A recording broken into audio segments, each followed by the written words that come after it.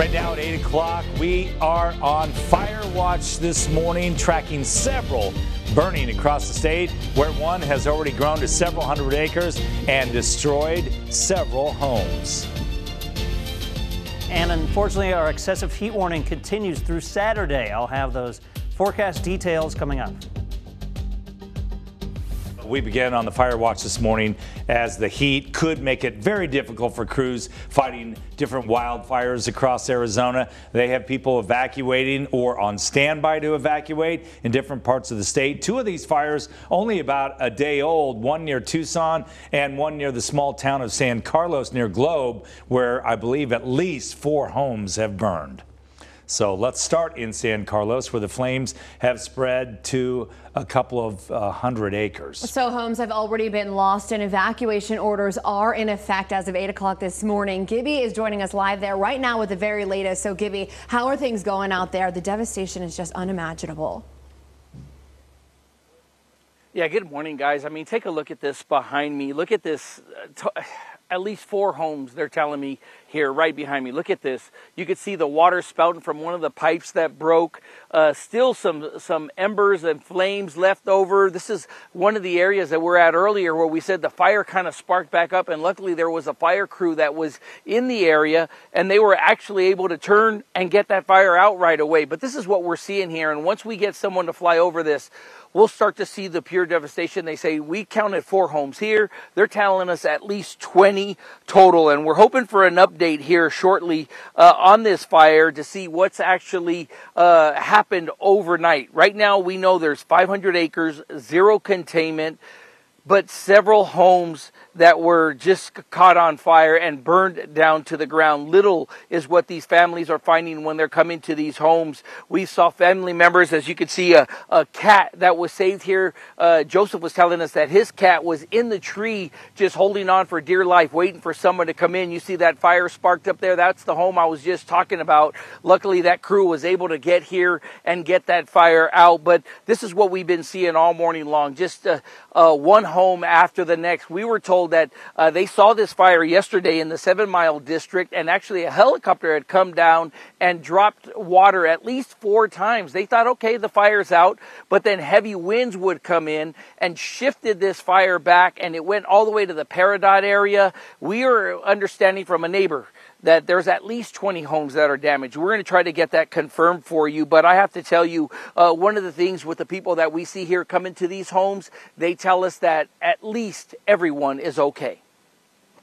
I'm just happy our lives are, we're all together. That's the thing that's bound us together as a family. And other than that, the house can be replaced, material things. But what I'm grateful is that we're all together. Yeah, see, being all together is what they have, and right now they're getting together over at the casino to turn around, because that is one of the evacuation centers, is the casino here, the Golden Apache Casino, I believe it's called. It's right off. We'll have everything on azfamily.com and AZFamily News app. There's also one in Peridot. It's a community center there where people can meet, get breakfast, get some food. They were without power last night. There are now, the power has been restored here in San Carlos, guys. Just devastating when you look at what we see here. Pets are still being looked for. There was one gentleman who had to actually cut his gate to his corral because he had horses, but there was no way to turn around and take them with him, so he just had to cut the gate and hoping that those horses found a clear way to get away and are safe now. So as we go through this morning, we're hoping for an update here on the fire and what they plan on doing here today, guys, but it's just sad to see because a lot of these families, unfortunately, can't afford insurance and don't have insurance, especially for some of these homes and these losses. So sad to hear that. All right, Gibby, nice job reporting out there. Another fire burning just north of Tucson. This has now burned more than 1,700 acres. A communications tower and power lines threatened, and crews are actively working to keep the fire away from them. The air tankers called in to help yesterday were grounded by high winds. So no evacuations at this time, though. And we also have an update on a wildfire burning northwest of the valley in Congress. This one has burned a little more than 800 acres, doubling from last night. It's 0% contained. Firefighters are working in steep, rough terrain, trying to get it under control. Several homeowners in the area have been told to stand by to evacuate if the flames get closer. It's also threatening the railroad tracks and power lines between Wickenburg and Yarnell.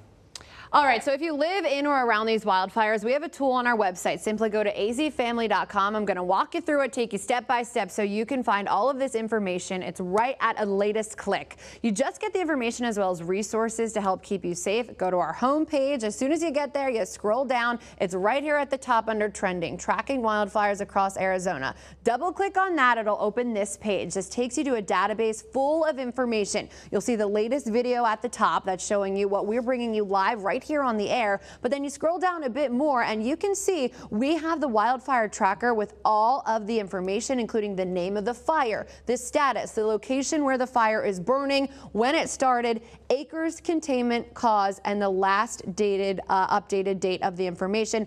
Every fire that is going on throughout Arizona we have right here for you, so all of that information is in one place. It is a very useful tool and it is accessible via our free Arizona's Family News app or just visit azfamily.com. Right now we want to send things over